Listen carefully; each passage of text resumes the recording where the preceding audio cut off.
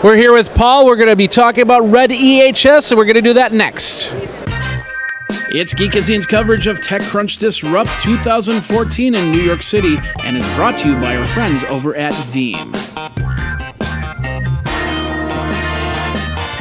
Hey everybody, Jeffrey Powers here, continuing coverage with TechCrunch Disrupt. We're here with Paul from Red-EHS. Has something to do with this little thing right here, and we're going to talk about that in a second. And of course, Paul's holding up an app.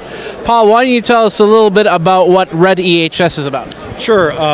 We have a LTE-based tablet system that we put in healthcare facilities, and one of the things that it does is it manages the inventory of the facility for medical supplies.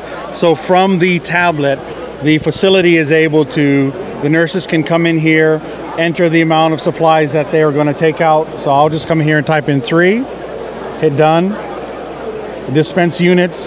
It gives me a code. What it does now is it sends the code to the cloud, to the machine. I can then come into my machine and I can enter that code, and then I can take the supplies out. So what I've done is we're tracking who the staff member is who took the supplies, the patient that supplies are for, and we can do that. We can cut down on inventory loss. So, and you're doing this in hospitals. Where's this being dispensed? Right now, we're working in long-term care facilities and correctional facilities. We do home health agencies.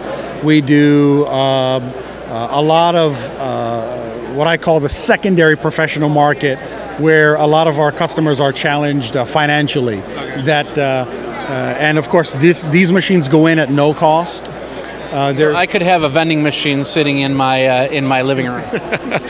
You could, if you were justifying the supplies that come through it, we could put one in there. You could put a whole bunch of Flintstones gummy things in there, and then I'd be happy as cake. So, so you have launched, and how long have you been around? We've been in a closed beta since July of last year. We've about 2 years in development, and so we're coming out of that closed beta now. Okay, what's the official release date do you have? The official release date is probably early summer, and we feel pretty good about that. Okay. And you're at TechCrunch Disrupt. Why are you here? We're here because we're raising money for the U.S. launch, and we've got the customers already, the products in the market. We've developed everything, and now we're just getting ready to bring it to market. A basic system like this, how much would it cost? What we do is we go into a facility, 2 tablets, the data connection, everything runs through Verizon. The machine, we set up the facility as far as their documentation, we do all of that, under $500 a month. Well, that's actually pretty good. I was thinking a couple thousand, but under $500. Under $500 a month, that's right. Perfect, and you can have a nice little machine like this sitting in there with Flintstones gummy worms. I'm kidding. So anyway, where do people go for more information? For more information, you can go to RedEHS.com. RedEHS.com. Well, thank you very much for your time. Thank you very much. So you created an online startup. That is awesome. But are you using virtual machines to host your files, edit your code, or even create a back-end infrastructure for your new company? If so, do you have a solution to not only back up those machines on a schedule, but also be able to replicate a machine for sandboxing, for expanding your systems, or when your idea even goes viral? Veeam Backup provides 12 powerful features that allow you to make your job easier. You could use the free tool like VeeamZip to compress a backup and put it on a removable drive for emergency rebuilds.